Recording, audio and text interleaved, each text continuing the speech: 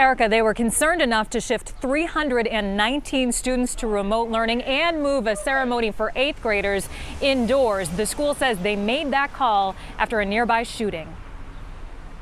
A private security company sits outside Neighborhood House Charter School. The threat of violence shut down the Dorchester school, forcing students in the 8th to 11th grades to attend class remotely. In a statement, the school's director explains the decision came after a nearby shooting. Quote, last Friday, several shots were fired at the Chalmette T station.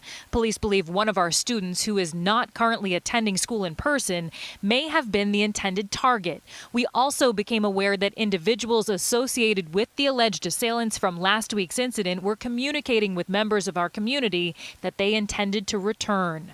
The letter goes on to say the alleged assailants are not students at the school, but officials were concerned enough to close school Tuesday and Wednesday and ask the state to allow a shift to remote learning, which the Department of Elementary and Secondary Education granted. Anytime there's an incident of violence in the city, we are very, very concerned and want to make sure we are working to get the right people in custody. At an event in Chinatown, Mayor Michelle Wu said the city will support students however it can. We live in a world right now where there is way more access to weapons and firearms than should ever be possible.